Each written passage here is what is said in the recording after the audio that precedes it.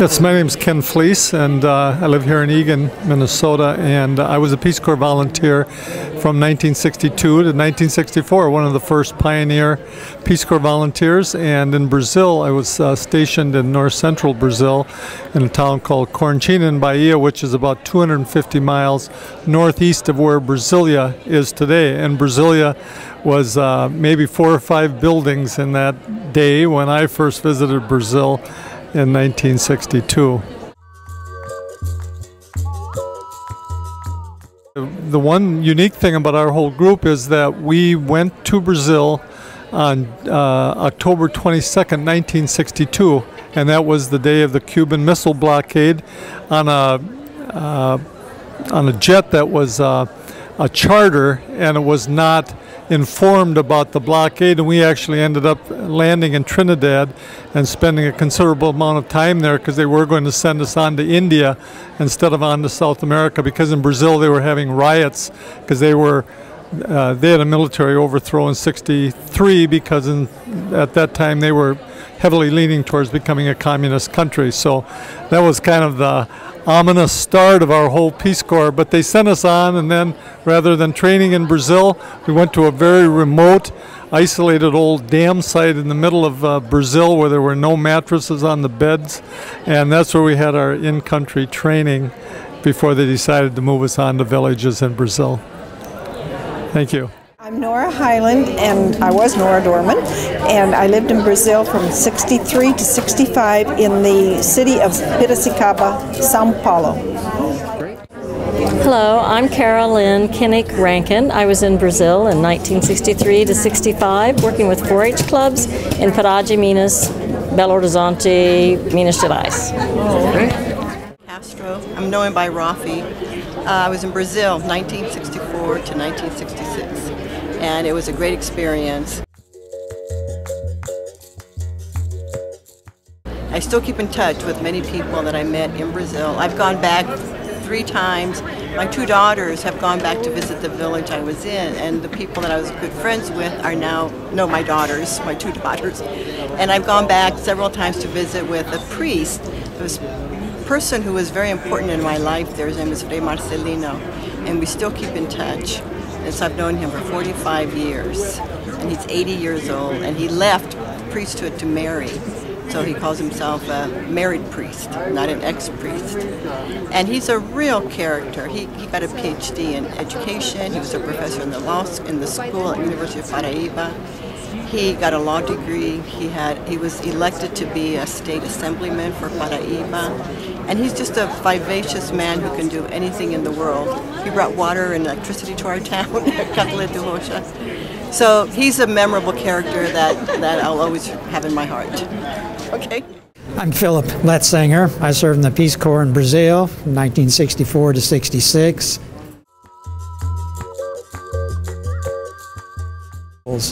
I guess one of the vivid memories is we had a student that worked at the university in our office, and I remember one evening we were going down the streets and ended up at one of the sidewalk beer places, and he introduced me as his friend from the university, and I was one of the good Americans.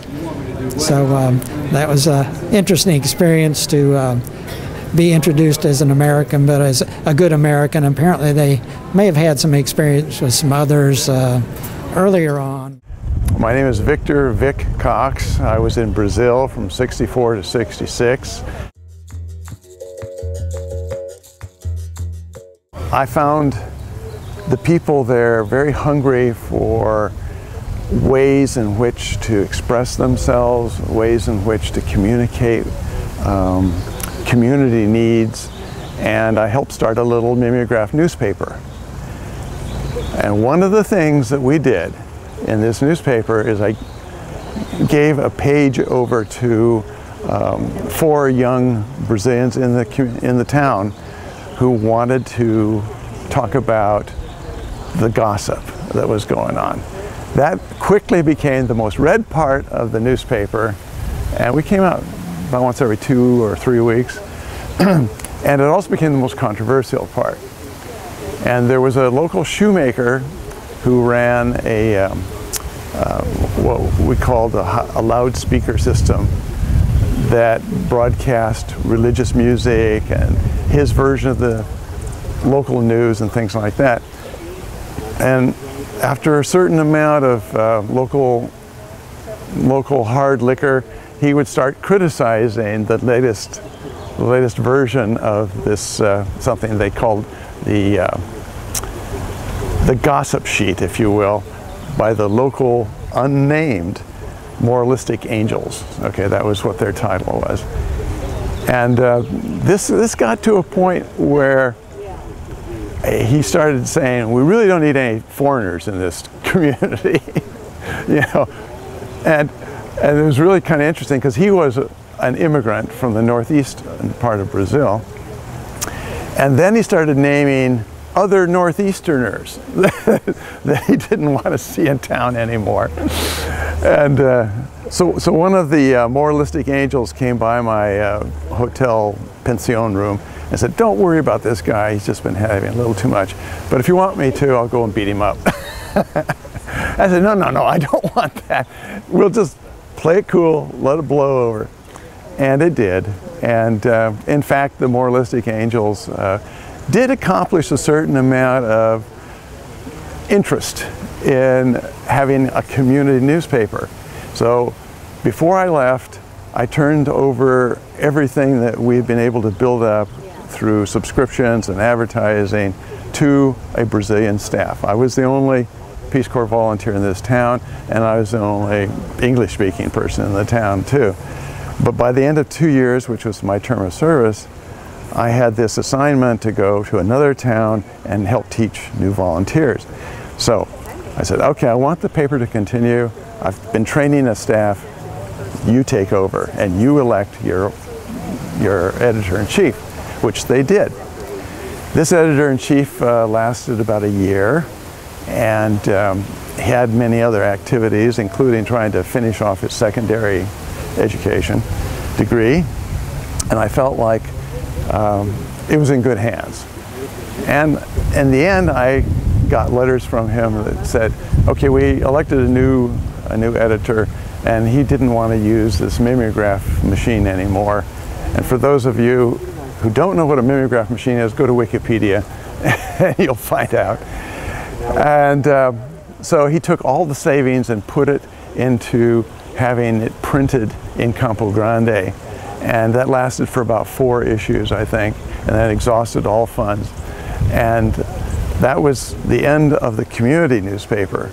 But the mimeograph machine stayed in the community and it was used for another school newspaper. So it kind of had a rebirth for at least a while.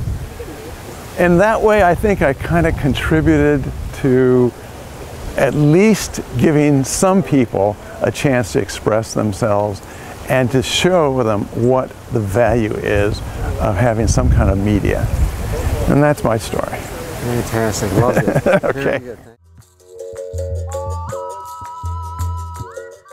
What did last, I think, was not only the friendships that I made, some of whom, you know, I still think of very fondly today, and who I went back to visit, like 7 years after I had left the community. And I could see the progress that had come to this small town in just those 7 years. Since then. My name is Pam Lopez. I went to Brazil as a volunteer from 1964 to 66. I think we were Brazil 14 or something. I was stationed in Taguatinga, which is one of the satellite cities of Brasilia. When we went back, it was 13 years later, I believe, as co-directors of the Peace Corps, and we went to a hippie fair, which was like a crafts fair in the center of town. And I'd only been there a week. We'd been in Ecuador for almost 2 years, so my Portuguese had switched to Spanish. So then there we were back in Brazil, and I was having a horrible time trying to switch it back to Portuguese. Anyway, I went into the ladies' room, and this 22-year-old girl or something, you know, she looks at me and she says, "Donna Pamela," you know. And she was one of the little girls that had been in my little girls group. And she says, "You look exactly the same," you know. And I looked at her and I'm thinking, "You don't," you know, because she was like 12. But then I remembered who she was, and she was one who always had a cold, and she always had snot running down her face. And she was beautiful now. She was this grown-up young woman, beautiful lady. I was so embarrassed, and I couldn't hardly talk to her, you know. But that was funny. And then we did manage to track down some of the people I had worked with, and we got a reunion going at our house one time. It took about a year though, because nobody lives in the same place anymore. And like I went to where I had lived, and that house was in the process of being torn down, the first house. And then I tried to find where I had moved to with the family, and I thought I found the house, but I wasn't real sure. And I was there with another volunteer who'd been there in the other part of town from us. And we went to this little tienda, you know, little store that sells cigarettes and eggs and oil, and, you know, whatever little things you need. And asked about the family, and they said, no, we don't know them, we don't know them. So we just hung around, and I think my friend bought, you know, one cigarette, which you can do there.